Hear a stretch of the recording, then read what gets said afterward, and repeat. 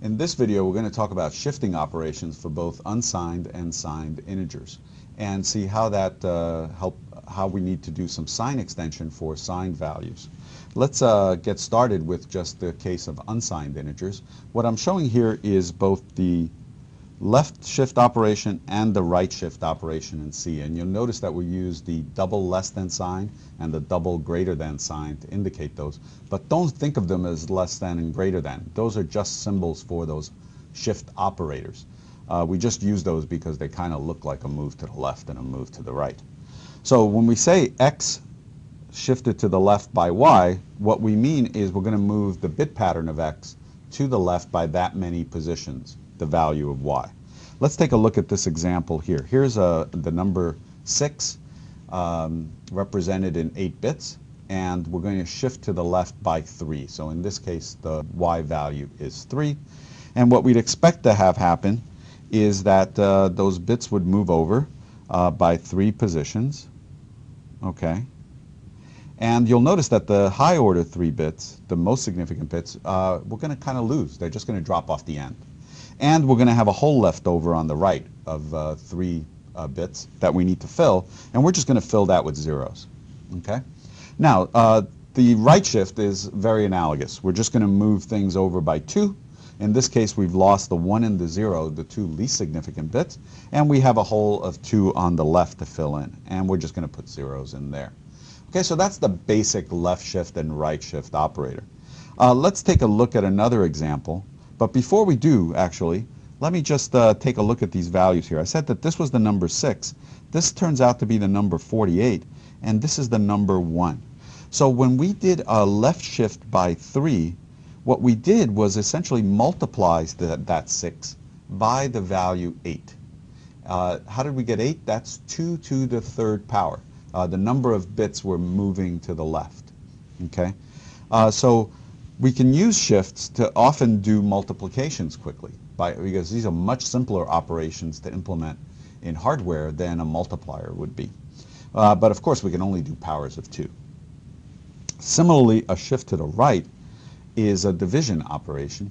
In this case, we took the 6 and divided it by 2 to the 2, or 4, and we got 1 as a result. Now you see, in fact, we probably wanted 1.5, but we can't represent fractional values. So it got rounded down to 1. Okay. Let's take a look at this other example with the number 242 represented in our 8 bits. When we shift to the left by 3, we are going to multiply that by 8. So we're going to get this value, which is actually the number 144. Well, that's not 242 multiplied by 8. Well, that's a much larger number, and way larger than the 255, which is our maximum value for an 8-bit unsigned integer. So we have an overflow here. So we're going to get a value that doesn't really make any sense. So this tells us that, you know, when we're thinking about doing multiplications using shifts, we better check the number before we shift it to make sure that the result will in fact fit in the 8 bits that we have, or whatever number of bit word we have. If we do a divide by 4 or a right shift by 2, we would expect to get a result of 60.5, and in fact that is the value that we get. This is 60. Of course it got rounded, it's not 60.5. So we have that rounding issue again. Okay, let's take a look now at signed integers, which is a little bit different situation. Here I'm showing a signed integer that's equivalent to the number 98. And we're going to left shift it by 3, multiply by 8. Again, this is way too big a number. We're going to get a result that is equivalent to 16, which is wrong, of course, because we should have gotten 784. All right, so now let's try the right shift, divide by 4, right shift by 2, and we would want to see the number 24.5. Of course, we can't get the 24. We can't get the 24.5. We're just going to get 24, the rounded version of 24.5. Okay. Now, in dealing with signed integers, we have to think about that sign bit. that we didn't have to think about before. So we also have another kind of right shift called an arithmetic shift, where instead of filling in those 2 bits with zeros, we're going to fill in those 2 bits with a copy of the sign bit, the most significant bit. In this case, that turns out to be exactly the same thing. So we don't see any difference. But let's take a look at what happens with a negative number. So down here we have an example with the number minus 94.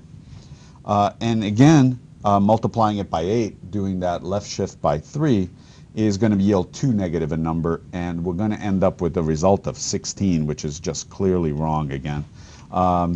And again, that's because now we've had an underflow. We had too negative a number as a result.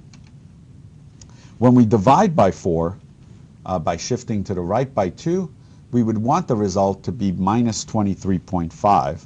But if we just fill in with zeros, as we do for our logical shift, then we're going to get a result of 40, which is also clearly wrong. It's not even negative. We've totally lost that sign bit. And that's why we have arithmetic shifts. In this case, again, we're going to copy that most significant bit into those bit positions. So instead of ending up with a positive number, we will still have a negative value. In this case, we have the negative value minus 24, which isn't the minus 23.5 we would want, but again, it's a rounded version of that. Okay, it's minus 24. And one thing to keep in mind is in C, things are undefined if we try to shift by a negative number or by something larger than the word size. The result is undefined, and we could expect to just get junk as a result of that.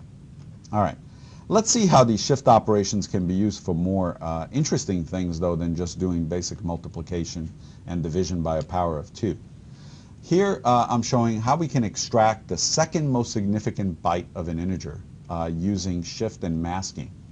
All right, so the example we're going to start with is this 32-bit pattern, and we want the second most significant byte. That's the one with the red box around it, and we can get that to all the way over to the right by shifting that value by 16 to the right. Okay, so now we've moved that byte over to the low order 8 bits, and you notice we've padded with zeros on the far left end. Our next operation is what's called a masking operation. We're going to use this bit pattern, which is all zeros except for ones in the low order byte. That's represented by the value 0xFF in hexadecimal. So all ones in the low order byte. And when we mask that, or we'll do a logical bitwise AND with our shifted value, we will just get the result of that first byte, because ANDing, remember, with a 1, the result is just the other value. While ANDing with a 0, the result will always be 0, and we'll just end up with all zeros everywhere else. Okay? So that masking operation is very powerful that way. We can also use shifting and masking to extract the sign bit of an integer. For example, if we just wanted to know if it was positive or negative, what we can do is take the signed integer x, shift it to the right by 31 bits, so that the sign bit ends up in the low order bit position, and then AND it with the number 1, which just has a 1 in that 1 position, right, the low order bit, and everything else will get cleared out to 0. So that's how we can extract the sign bit, and our result would either be 0 if the sign bit was 0, or a 1 if the sign bit was 1. And that makes it easy for us to test if that number was positive or negative. We can also do conditional as Boolean expressions. Remember, let's assume that the Boolean value is either 0 or 1 for now, not anything else. In C, I can do a conditional with an if statement. I can write if x, meaning if x is true, then assign the value of y to a, and if x is false, the else clause, assign the value of z to a. In C, I can also write it in this notation using a question mark, so that I can fit it all into an assignment statement. This says a is equal to either y or z, depending on the value of x. If x is 1, it'll be the value y. If x is 0, it'll be the value z. And we use that question mark and colon to delineate those. Okay, so let's see how we can do these conditionals using shift operations. What you'll see down here is two expressions, one for the if part of the clause and the other for the else part of the clause.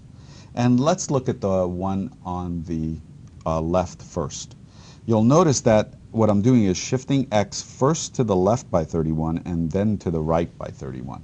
Well, that doesn't seem to make much sense. It's kind of should be ending up back where we started, but in fact we don't, because when we shift to the left by 31, we're losing 31 bits off the end. And then when we shift back to the right, we're doing an arithmetic shift that will copy that most significant bit all the way down through all 32 bits. So our result will be, if we started with x of 0, we'll end up with all zeros. And if we started with an x of equal to 1, we've shifted that one low order bit all the way over to the left, and then arithmetically shifted back over to the right, filling in behind it with all ones. So we'll either have a vector that's all zeros or all ones. And when we end that with y, if it's all zeros, we'll just come up with a bunch of zeros, and that'll be it. And if they're all ones, we'll just have the value of y. On the other side, we're just doing the complementary thing by first complementing x and then doing that shift to the left and shift to the right. So now we'll end up with z if x was 1 to begin with, was 0 to begin with, and all zeros if x was 1. Okay? Then the addition operator will just combine those values, and one of them will be 0. So we'll just end up with the other one. And that's how we get y or z into the variable a. Okay, that might be a little convoluted. You might want to spend some time looking at that. But sometimes you'll see expressions like this in a C program, and it's important to understand where they came from. All right, so that sign extension is really important. And so let's take a look at that in a little bit more detail. What we're showing here is a value of x represented in W bits, and we're converting it into a value of x into something larger than W bits. Let's say we're going from 32 bits to 64. What we're going to do is copy the 31 low order bits just directly down into the larger representation, but then the most significant bit we will copy throughout the upper 32 bits. And we do that to keep the number positive if it was originally positive, or negative if it was originally negative. Okay, so let's take a look at some sign extension examples. Here I'm showing a short int that is represented in 16 bits. Okay, and then we're going to cast it into a 32-bit int. So we're going to go from short int to int, and what we'll see is for the number 1, 2, 3, 4, 5, it's represented in 16 bits with that pattern. And then when we cast it into 32 bits, we're just sign extending that 0 sign bit into all the upper 16 bits of the larger word. For a negative value, if we use negative 1, 2, 3, 4, 5, it's represented by this bit pattern. You can tell it's a negative number because the higher order bit is a 1. And when we sign extend it into the larger representation of 32 bits, we copy that 1 throughout those upper 16 bits. Okay, and so sign extension is used both when we're doing arithmetic shifts to the right, as well as when we're casting a value into a larger bit pattern.